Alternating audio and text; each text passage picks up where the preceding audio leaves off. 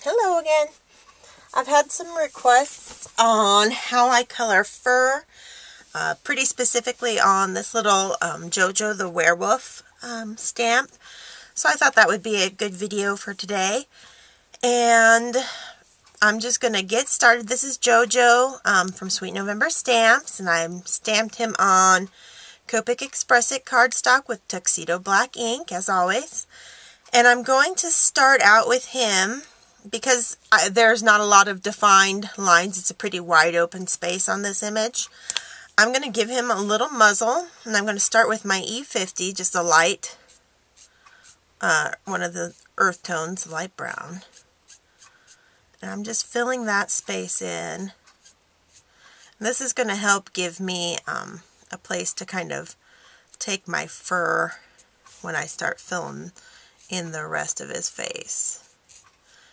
And with the clothes that I colored already on him, I kind of determined that my light source is going to be straight on with this guy. Since he's facing straight forward, I thought, well, might as well. Then, so my E42, I'm going to add to that. Just kind of back here in the back where the muzzle's kind of further away from our eye. So it's going to be a little bit darker back here. I'm going to hit under the nose a little bit, and down under this chin, and under his little lip there. And then I'm just going to use my E50 to blend that together. And you can do, any of these earth tones will work. This is just what I chose to use with him today, since the papers that I'm going to be pairing him up with. Okay, so now I'm getting to the fur part of it. And the trick with fur is there's not really any of the traditional blending, at least when I do it anyway. It's just a lot of kind of flicking brush strokes. So I'm starting with my E31. And I am just thinking in terms of the way his fur is growing off of him, which I kind of borrowed from, I have a little Yorkie. And I kind of paid attention to the way, the hair grows on his face. And so, I start down here by that muzzle that I created. And I just flick out. So it's, nice and wispy and light on the ends, on those fluffy cheeks that we're giving him. So it's always just kind of growing out away from that muzzle.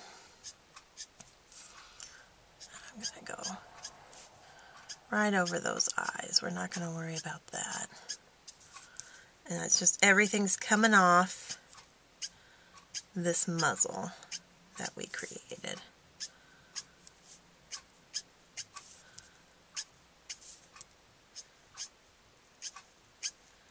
Just flick it so you got a heavier distribution of ink when you start, and as you're pulling it away, it's going to be lighter and wispier towards the end. Okay. And then I'll even take that, kind of reinforce our muzzle too a bit. So now I'm going to go to E43, doing the same thing. And this is, basically all the blending it's going to get is just by working this quickly. I'm not giving the ink a ton of time to dry in between coats. So it's going to blend a little this way, but I'm not ever going to go back and circle blend anything. We want to keep these brush strokes, kind of individual brush strokes, to give that illusion of fur.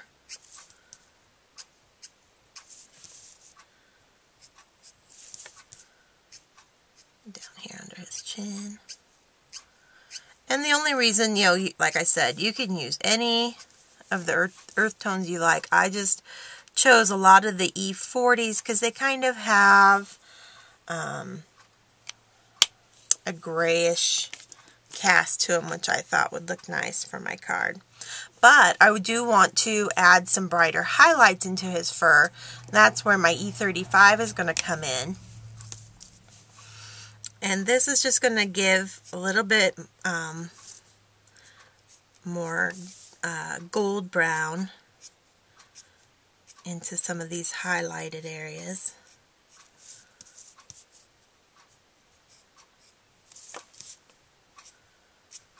And you're just playing now with contrast between the browns that you choose to use.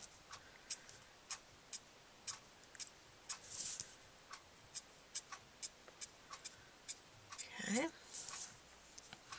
And I'm even going to start kind of creating a more defined eyebrow on him. So I'm going to take this E35 and kind of meet up with the lines that were given for his eyebrow.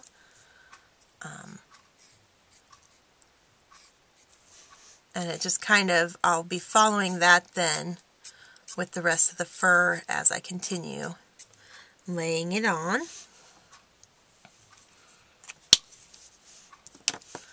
So I'm going to go to my E44. And this is where things are going to start getting dark. So hit those shadow areas underneath his chin. Just pull it out.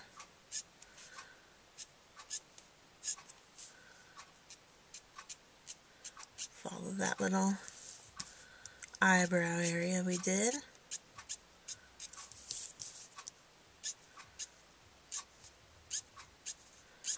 Some long, some short. It's just being really wispy.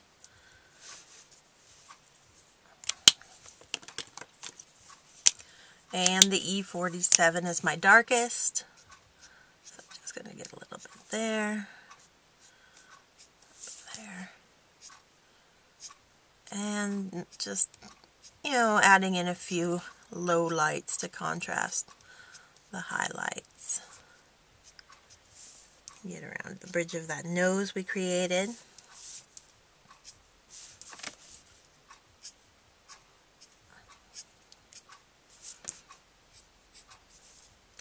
Not an exact science by any means. It's just getting the colors on. Okay, so now I'm going to go in with my E35 and I'm going to fussy cut him out, so I'm not going to really worry about going outside the lines. If you are going to be using a nesty or any kind of shape to cut them out, you'll want to be a little bit more careful where you start. But, you know, I'm just going to start out here now and kind of flick my way back in.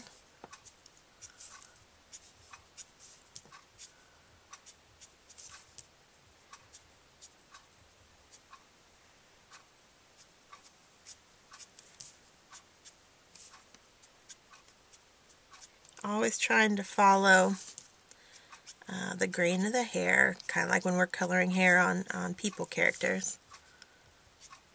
How it would be growing, in what direction. You just get a lot more directions that it's growing out of on any animal type characters. Okay. And now I'm going to add in a little bit of E43. Kind of gray it up a little bit. But I'm kind of sticking with my lighter tone browns out here because it's further away from his face, so I want there to be less dark out here.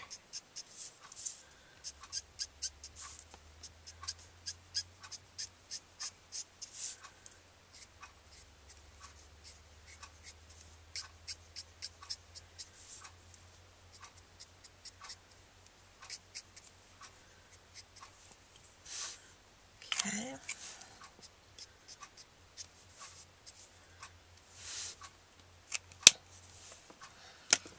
And let's see, it does need a little bit of dark.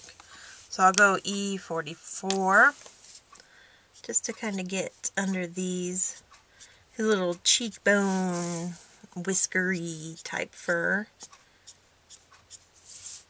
That gives it a nice little shadow down there.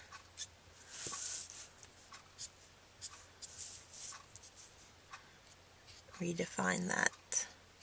Kind of the muzzle going down, or the bridge of the nose going down to the muzzle.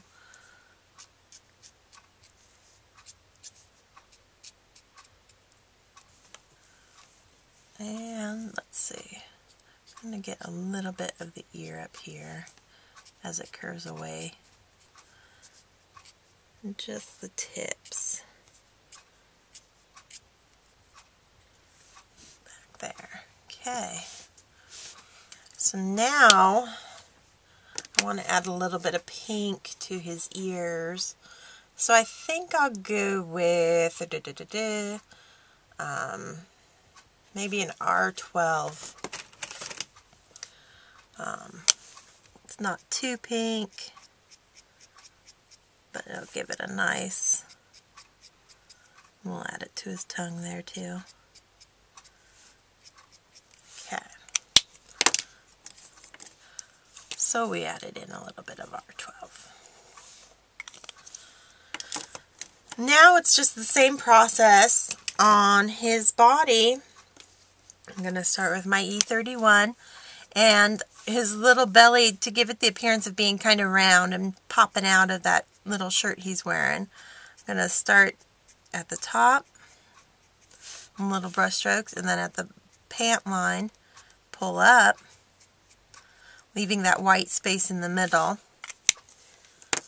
Now our 43, the E43, just little quick short brush strokes.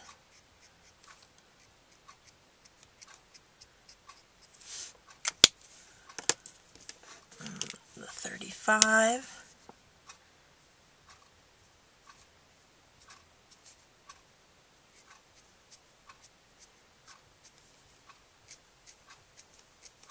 Just kind of giving us a little shadow down there. And the 44, even less of it, almost just using it to outline a bit.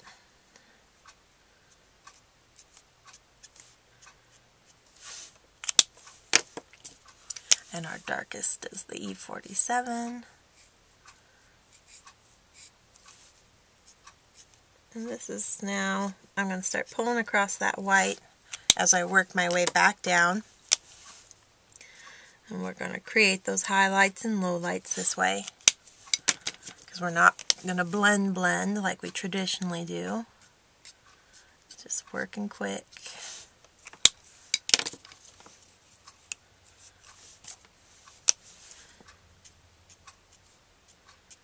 Just back down the same combination ending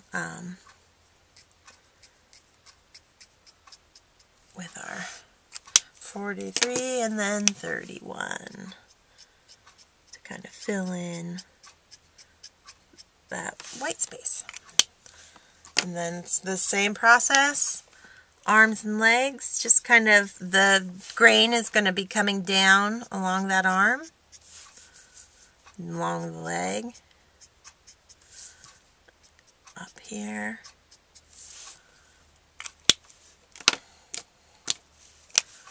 So 43, and it's just really loose, really quick brush strokes.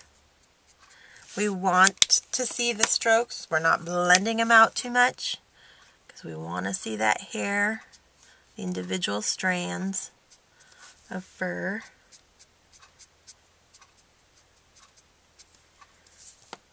Down here along that foot.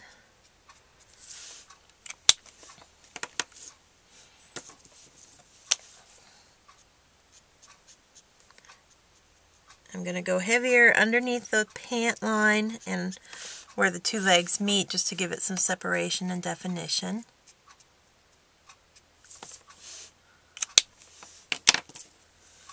And the 47 down there underneath the pants, and then kind of at the foot there where it bends. And I'm going to skip a few and just do a little bit more E35 and the 43, and I'm going to call that good. Now I'm going to use the same combination that I did for the muzzle, the E50, just to quickly give his little hands and feet skin tone. And then the E42 for the shadow. Again, just really loose.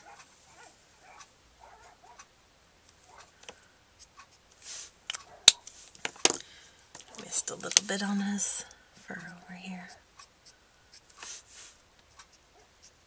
Okay. Let's see. I want to create more of a shadow underneath that shirt back there, so I just added a little bit of E44. And now, let's see, am I liking the way he looks? I think I'm going to take my E31 and just play around this muzzle.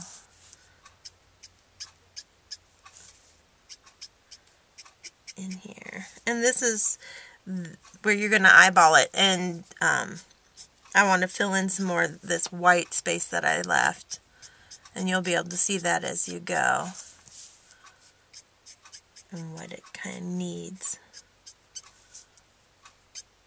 But that's, I mean, fur is just pretty easy. You're just not a lot of blending. Get away kind of from that mindset a bit. And I'm going to take my C9. I just want to darken up his nose a little bit. So I'm coloring right over that ink to give that nice black. And then I'll probably add a little bit of Secure clear glaze to give it a little bit of a wet look. And take my colorless blender, kind of push the color out of the whites of his eyes.